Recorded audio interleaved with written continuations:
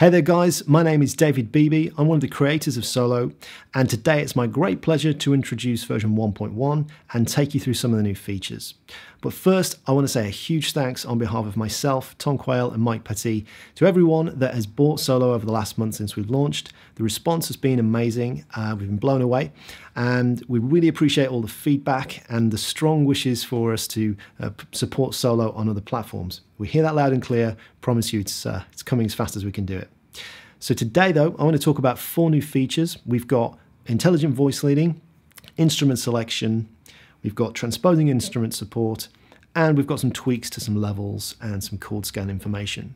So what I'm going to do is switch to the other camera and get a picture-in-picture close-up of the app on the screen and take you through them one by one.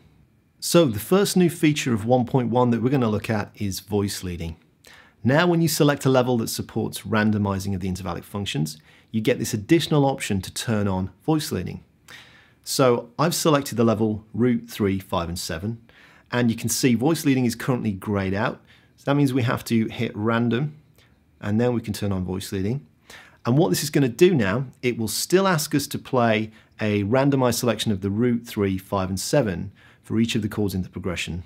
However, what it's going to do is take the last note of the current chord you're on and move it into the first note of the next chord change by a half step, a semitone or 1 fret movement. Or it might do it by a tone, so that's a whole step or 2 frets, or a minor third. And what this is going to do is give you a great workout training your fingers and ears to find, see and hear the connections between chords in real time.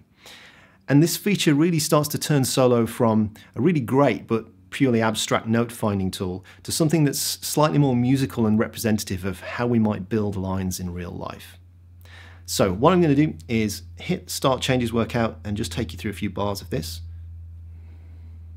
Okay, so we've got the 5, flat 3, 1, and flat 7 of the C minor 7. Now it's changed to the F7. You can see it's selected the 3 of F7, which is an A, which is a half step, a semitone, from where we left off on the previous chord. So it's smoothly leading the chord voice between the change. So I've got 3, 1, 5, flat 7. And here it's done it again. I've now got the B flat major 7 and it's asking me for the 3rd, which is a half step, a smooth connection from the previous chord. So 3, 7, 1, 5. Now go to the E flat major 7, I've got the 1, 7, 5, 3, and so on. The next couple of features that we're going to take a look at are instrument selection and support for transposing instruments. So within the settings tab of the app, we now have this option for instrument selection, and we've got 6-string guitar, 7-string guitar, 4 and 5-string bass, B flat horn, E flat horn, and concert pitch. So by choosing one of these options, obviously the one that you're using with Solo, then it's going to optimize Solo to listen for that particular instrument type, and it's going to make the experience all the better. So in particular for B flat horn and E flat horn, this is going to allow you to work with Solo in your native tuning. So we've had quite a few requests since we launched 1.0 asking us, will it work with bass? The answer has always been yes for bass, but it wouldn't work up before this point with any transposing horns. But now you can, so if you're a sax player or trumpet player, you can work with Solo too.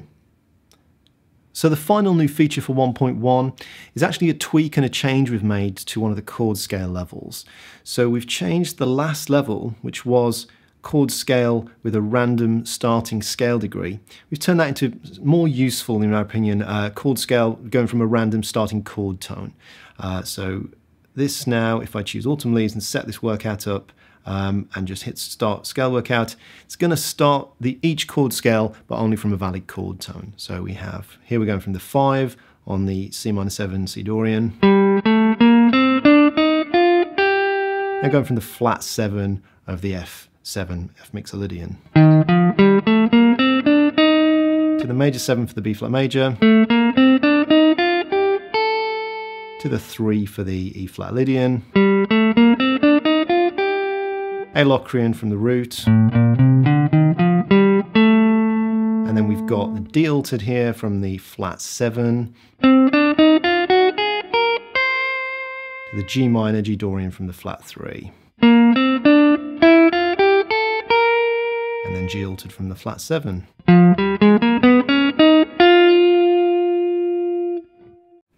Okay then, so that is 1.1 of Solo.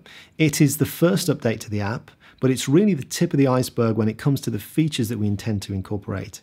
We have a strong roadmap of exciting features that are coming later down the line. And we can't wait to bring them to you. And of course, Android support and other platforms and things like that. So if you want to stay up to date with the latest news and information about Solo, then sign up to our mailing list on solotrainer.app over on our website.